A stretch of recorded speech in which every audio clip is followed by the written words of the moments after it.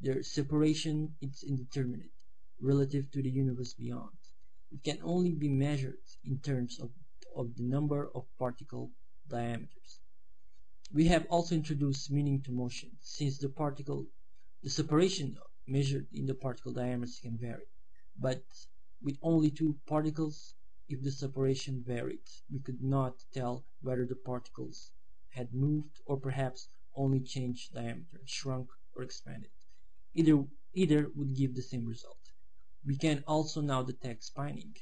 Note that the two particles cannot see or influence each other in any way except by collision. Since our otherwise empty universe definitely contains no photons or agents to produce forces or actions at a distance, such as electromagnetism or gravitation. By these constructions, we begin to see the origins of what are called inertial forces and the importance of a frame of reference to the properties of the universe we live in. We also begin to see why it must be that scale and motion are relative, as relativity shows are not absolute in nature. We have just seen that absolute motion has no meaning without a frame of reference, and that some substance must logically provide such a reference frame. This gives us a basis for looking at a very famous dilemma called Zeno's paradox.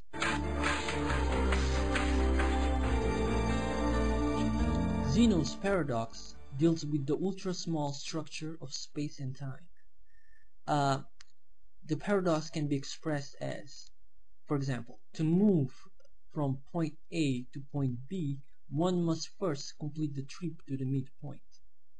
Having reached that far, one must next reach the new midpoint of the remaining distance. But however, how far one has traveled, one must first travel half the remaining distance before one can travel all of it. Hence, one can never reach point B, because an infinite number of half the distance steps are required. Since this contradicts everyday experience, it's called a paradox. It might be, of course, that space is not infinitely dividable, that there is a smallest possible increment of distance, but this leads to all sorts of conceptual problems. Consider point X and Y, separated by the smallest possible increment of distance. Now consider another point Z, also separated from X by the minimum possible distance, but in a slightly different direction. Then the distance between point Y and Z is less the minimum possible distance, contradicting the starting assumption. But if space were grid-like, so that adjacent cells had no overlap, then motion in any desired direction would not be possible, unless one took a zigzag path from grid point to grid point. Clearly, the postulate of a minimum possible distance is problematical.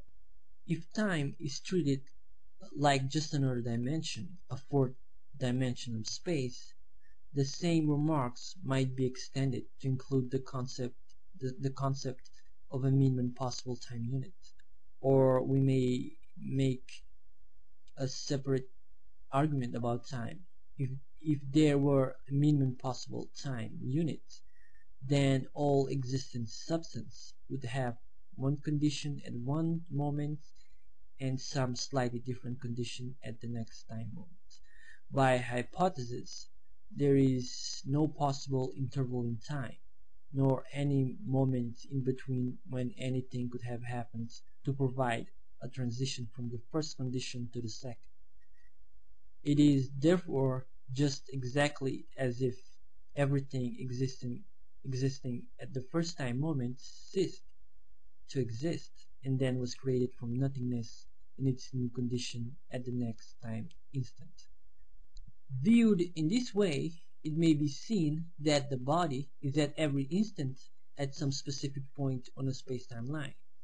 The points in the interval can be put into a one-to-one correspondence with numbers between 0 and 1. By placing these in one-to-one correspondence with the physical concepts of space, time, and mass, we can reason by extension that finite intervals and masses may actually be composed of an infinite number of divisions, and conversely, that an infinite number of divisions may have a finite sum. So even though the distance traveled by the body in zero time is zero, it is nonetheless possible to cross a finite distance in a finite time, each interval consisting of an infinite number of time instants and space points.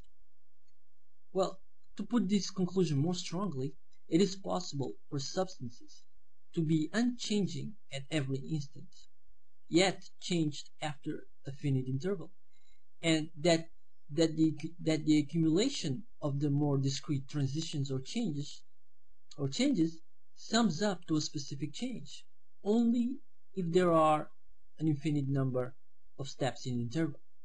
There is another form of Zeno's paradox which applies to masses.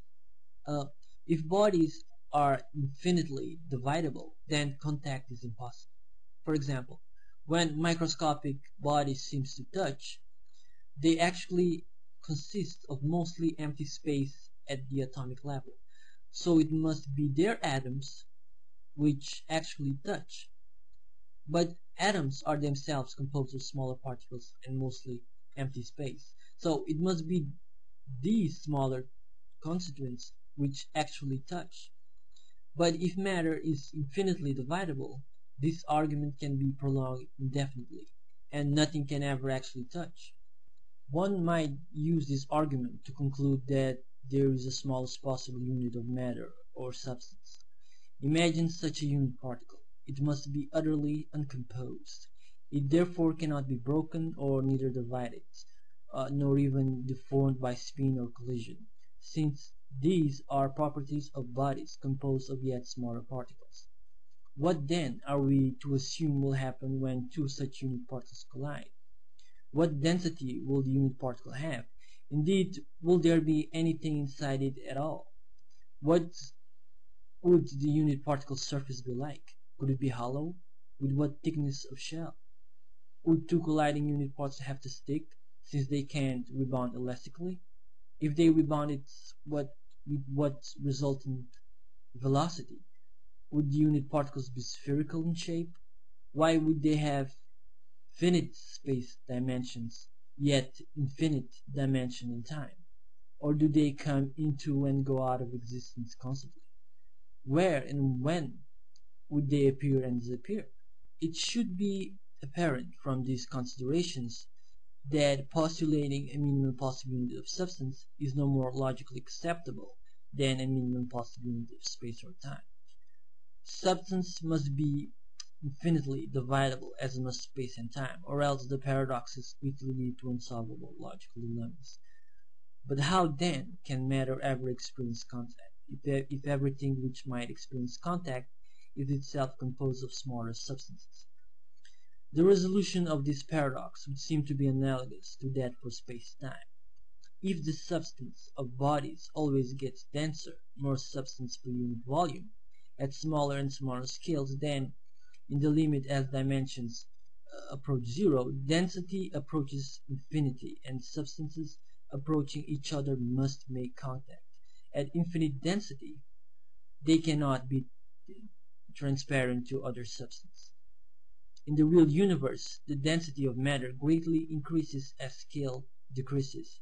Therefore, the ratio of mass to volume in electrons is enormously greater than the same ratio for matter in ordinary human experience, which in turn is enormously greater than the ratio for the entire visible universe.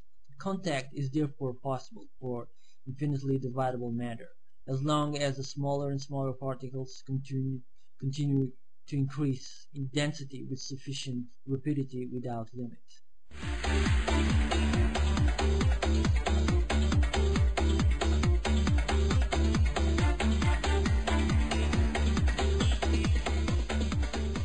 By analogy with the proposed resolution of Zeno's paradoxes for space and time, the paradox for mass is resolved, apparently necessarily, by the conclusion that substance must be infinitely divisible, and that it must It must approach infinity.